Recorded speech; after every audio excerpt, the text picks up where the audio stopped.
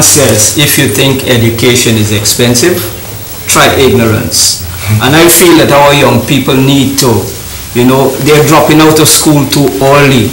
Situation arises and they're getting advice from bad company. I think they should stay focused, make their priority right, seek God. The Bible says, remember the Creator in the days of our youth. And the Bible also says there's a time for everything. So young people out there, I want to encourage you, set your priority right. Think about before you act and ask God to help you in every situation in your life. He can help you. And we want to really endorse that these values and principles that we are talking about, it is real, it is workable, and you have to sit down and apply these values to your life, to your situation. You have to think about the long term and allow God to help you. Young man, you're out there, you may be thinking about making a certain decision. All week it has been plaguing you, and you know that the decision or the direction you want to go is the wrong direction. I want to encourage you not to go in that direction. Allow the principles and the values of God to play an important part in making your decision. Finding wisdom, as we advocating finding wisdom is not an easy exercise. It's strenuous. One has got to be tenacious. You've got to be determined to pursue wisdom, to pursue it. It's not common that you'll have it. So we need to pursue wisdom. And James said, if you lack it, ask for God, in James 1 and 5. And so, young people, I feel sorry for you because so many things are being held before your eyes. And you could hardly have your feet solid in the ground before here comes another one, here comes another one.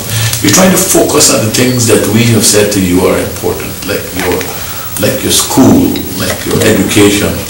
But every week almost there is some kind of lure before you, and it takes you off on the zone, and you're trying to keep up with all of these competing things, and they're fighting for your very soul. That's why as individuals in the families, we have to emphasize in the youth groups and all the different safety nets we have around young people. We have to emphasize and encourage them at an individual level. Fight for wisdom, pursue understanding, and know that not because you turn up once in a meeting you're going to get it. This is something that you have to pursue over and over, and once you find wisdom, remain on the path. And when you remain on that path, your friends might tell you get soft. They might say to you, you get weak, something wrong with you because you are not doing like you used to do or like they're doing. But once you discover wisdom, it changes your life.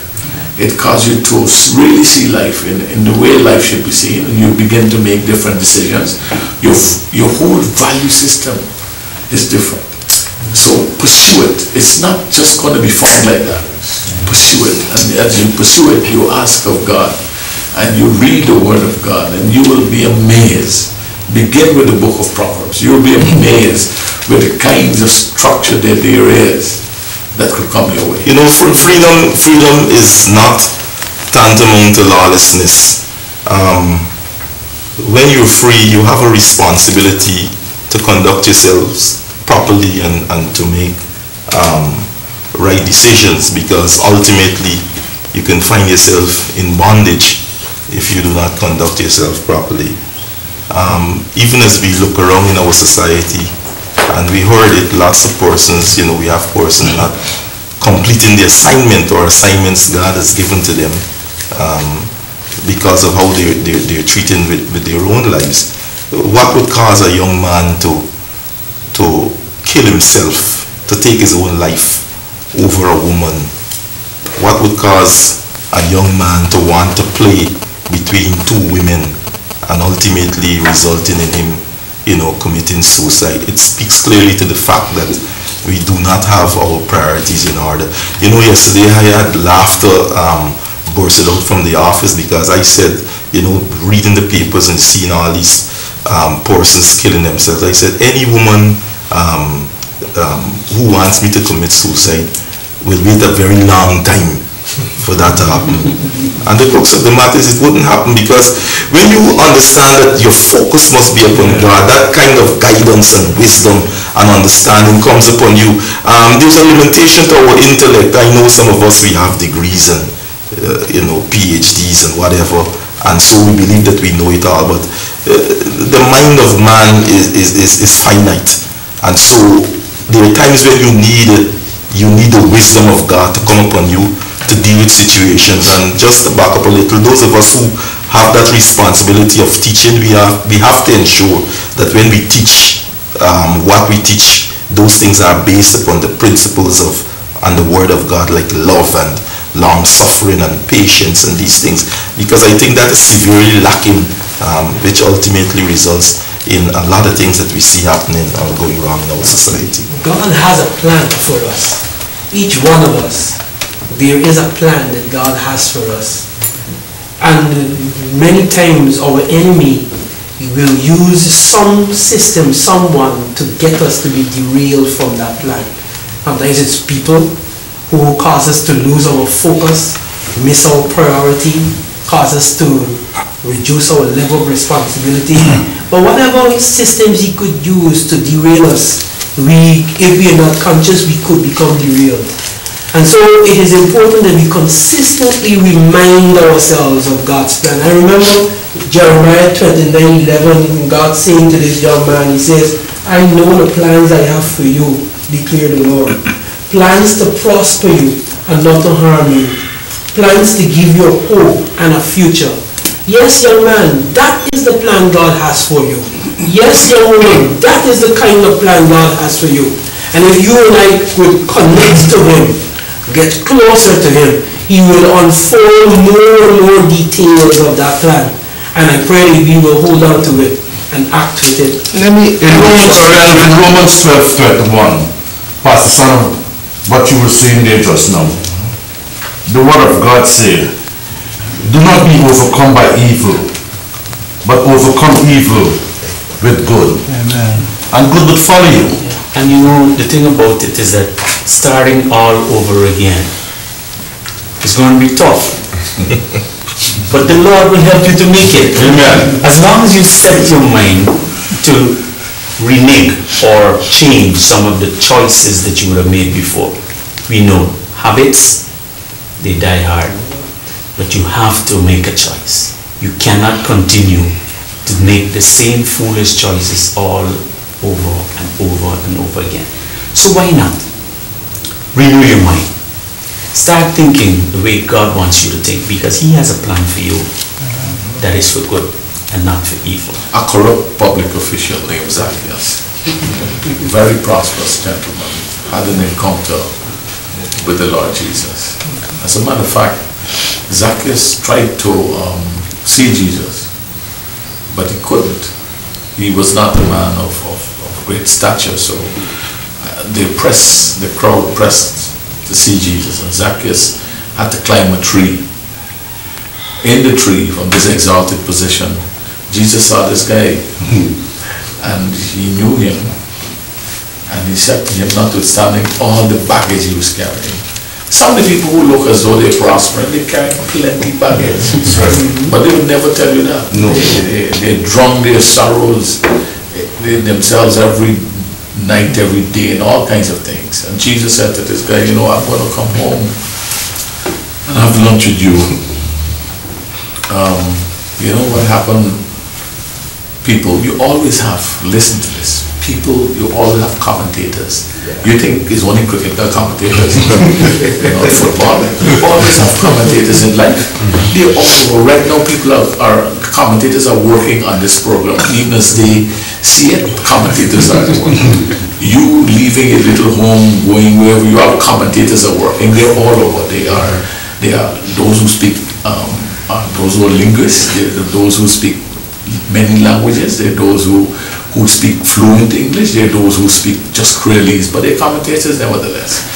If you decide you will come off of your game to respond to them, you'll never get anything done. So the important thing is to get things done. So this guy Zacchaeus, when Jesus, notwithstanding the commentators, engaged Zacchaeus and went to his house, the first thing Zacchaeus said, I will give back to all those people that I've robbed.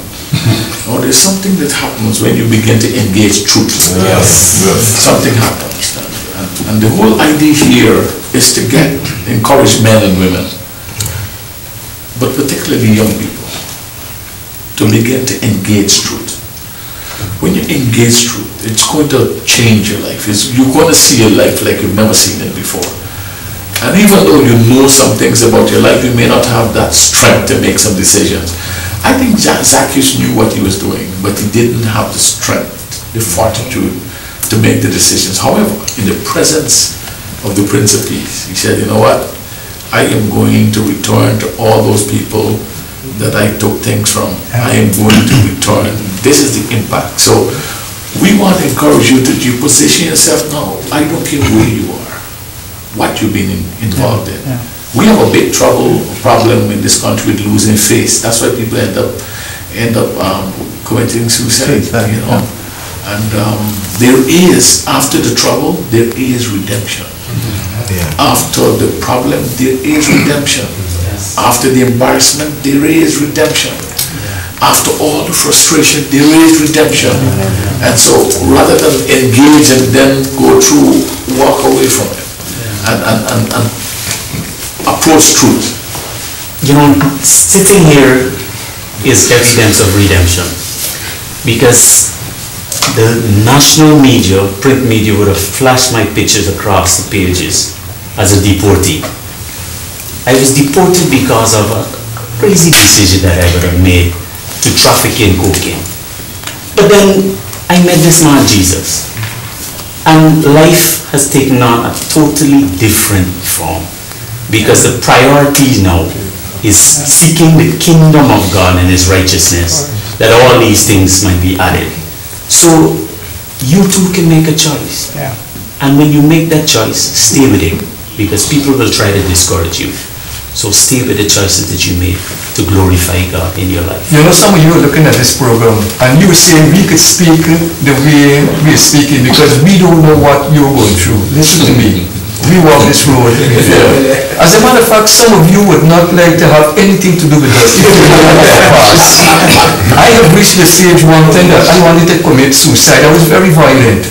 But because of God, we say to you today, the answer is not in religion. The answer is in God. Call upon me in the time of trouble and I will answer you. You know, priorities, you know, they have to do with ranking one thing above the other. And we've been saying that to you throughout this program. Hear what Proverbs chapter 4 says. He taught me and said, lay hold of my words unto your heart. Keep my commandments and you will live. Get wisdom.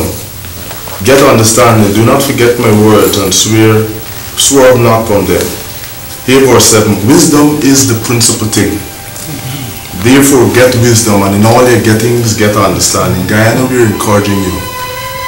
Put wisdom first. If it's the principal thing, we need to ensure that it's right there before us, and we will see how our lives will turn around. We'll see you next week. God bless you. Thank you for being part of Choices, and remember you can join us at First Assembly for any of our regular weekly services. I'm Salisha on behalf of the Self, reminding you that your whole life is the sum of your choices. God bless you.